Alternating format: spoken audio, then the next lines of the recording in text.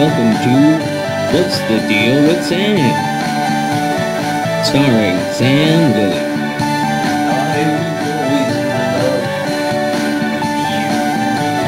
Join Sam as he discusses a wide variety of topics.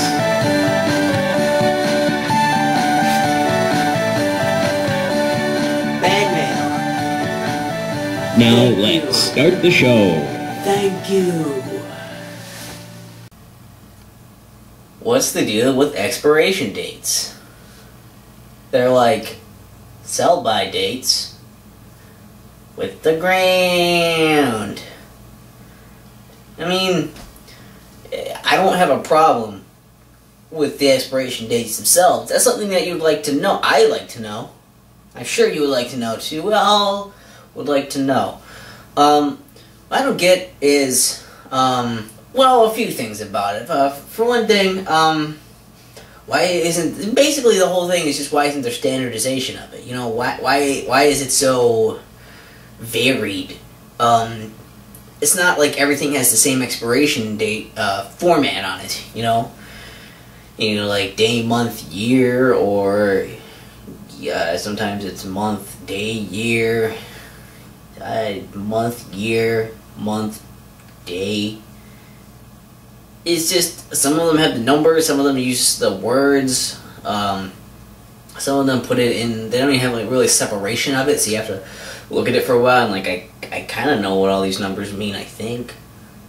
It's ridiculous. There should be some kind of standardization, you know, there should be a way to, you know, so you can instantly tell when looking at anything that's in the same thing across the board.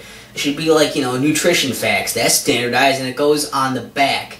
Because, like, I mean, it has to be on everything, right? Nutrition facts have to be on there. So do expiration dates. You know, advertising's on the front.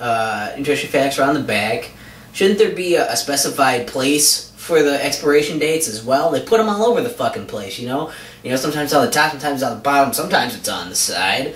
Sometimes it wears off because I don't know what the fuck they put on it, but it doesn't really stick on there very well for that end. But, you know, the label is fine, but those aren't. Why aren't they part of the labels anyway?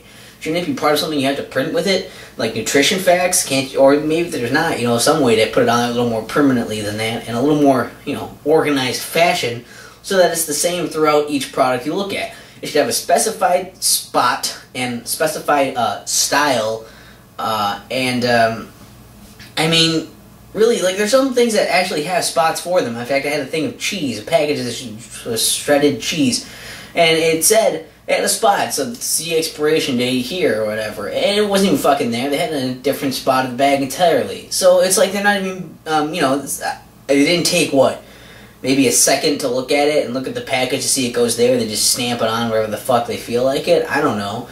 Yes, it's there, but if it has to be on there, I mean, it's probably kind of important. You might not die, but, you know, it's nice to not put in, you know, bad food into your system. Some people like to not have that issue, and if it's important enough to make it necessary to put it on everything that's going to expire, it's probably worth doing a little bit better job than that. That's all I'm saying.